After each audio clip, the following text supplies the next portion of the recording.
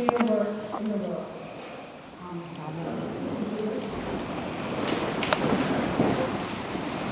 And I have a little pre-sermon message for you. I do not think that God tortures us if we don't forgive. I think we may torture ourselves. I don't know how somebody could be tortured and also be able to repay while they're being tortured. Somehow that gospel doesn't sound like the compassionate, loving Jesus I know and love. We can talk about that later if we want. People often ask Jesus questions, hoping, I think, to get approval from him. Peter has a rather mixed track record with this.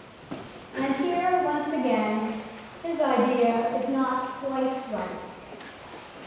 So, Peter asks, should I forgive someone 7 times? He's probably feeling rather righteous in this question because the rule was to forgive 3 times.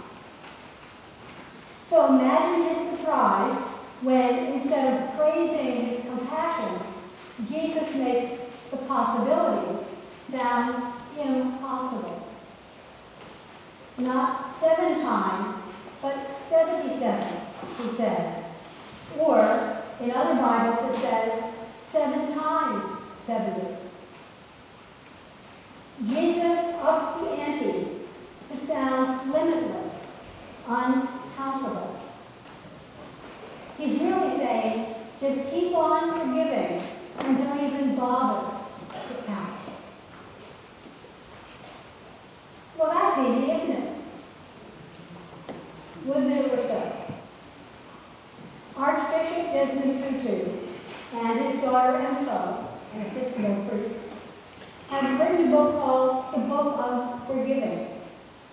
And last spring they had a month-long forgiveness challenge or program on Facebook. Desmond was part of the team responsible for the forgiveness that brought peace to South Africa once apartheid was ended. The Truth and Reconciliation Commission invited people from both sides of the conflict, and there was lots of conflict. Both sides of the conflict came together to tell their stories and experience forgiveness. It's hard to imagine that the atrocities committed there could be forgiven. But they were. They are.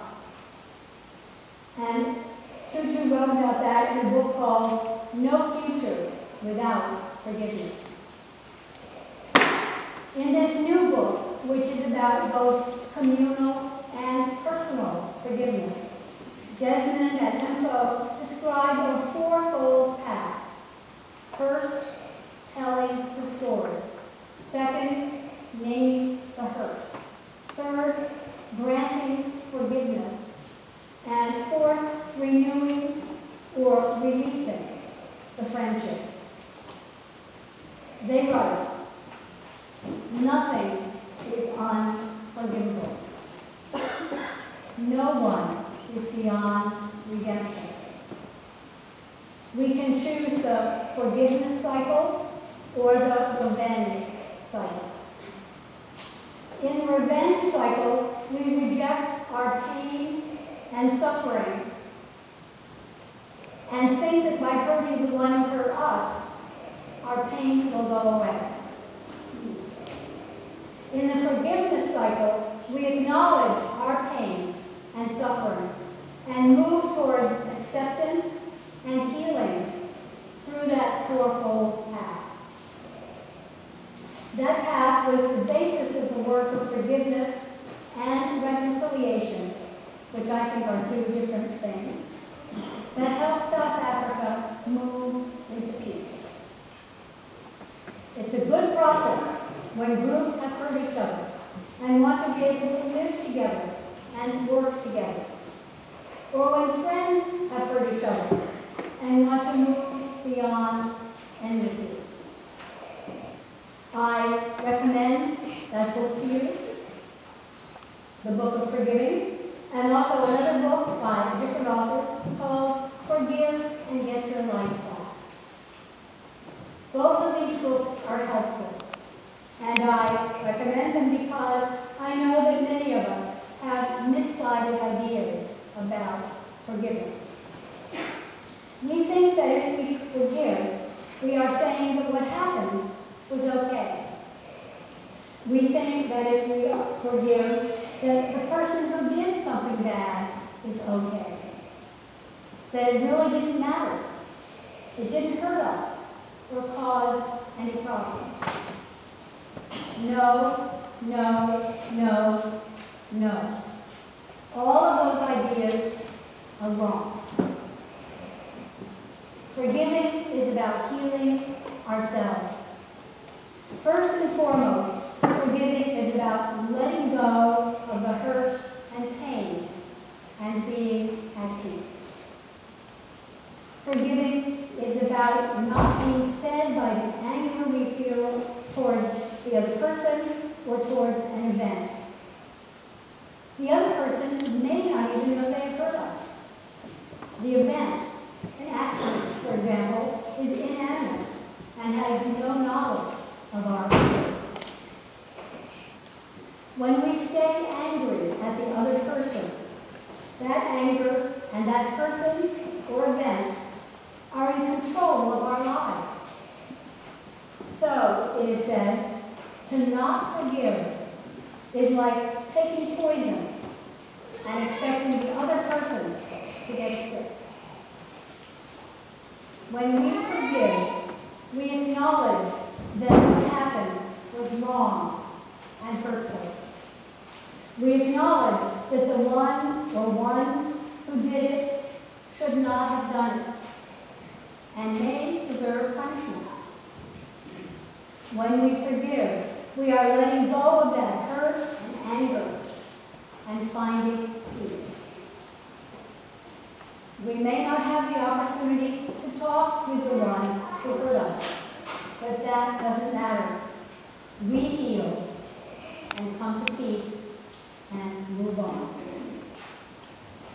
And to remember Jesus' advice to Peter, it may take 77 times or 490 times for us to be able to let go, little by little, until we are healed. There will always be triggers that bring back those hurt feelings, but we can learn to let go, and finally, those hurt feelings are gone. So that's what forgiving means to me. Being at peace and letting go of pain and hurt caused by another or caused by myself. And it's usually harder to forgive ourselves, I know it is for me, than to forgive others. But what if we want to keep the relationship with the one who hurt us? What if we want to have that conversation with them and work through that fourfold path? Then we move to that final step, reconciliation and restoration. And I will tell you that my cousin and I disagree on the technicalities of this, but I forgive her. Reconciliation is even harder work than coming to peace and forgiveness in ourselves.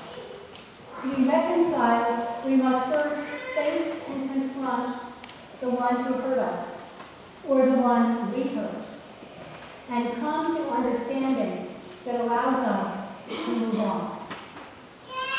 We may move on together with a friendship restored, or we may move apart, and as the Tutu say, we release the friendship. Forgiveness is always possible because we are in control of our feelings, and we can bring those feelings to peace. Reconciliation is not always possible because the one who hurt us may not want to resolve the issue. They may not think there's anything wrong to resolve. And if the hurt happened a long time ago, the person we need to deal with may not be available. Reconciliation is a wonderful gift because it restores the peace of God's kingdom. But the first step, always, is to come to a place of forgiveness for ourselves so that we restore God's peace in us. As we sang in our psalm this morning, He has not always dealt with us according to our sins, thank you God, nor rewarded us according to our wickedness. As far as the east is from the west, so has God removed our sins from us. I have occasionally invited you to respond with a more hearty amen after our absolution and confession, because at that point we are totally reconciled with God, and so that we are in a place of peace and restoration. So let's hear what happens today after the confession. Forgiving 77 times? Yeah. 77 times? 70 times 7? 490 times? 50,000 times? Yes, if we need to. But the one time that brings healing and peace to each one of us, that's the one.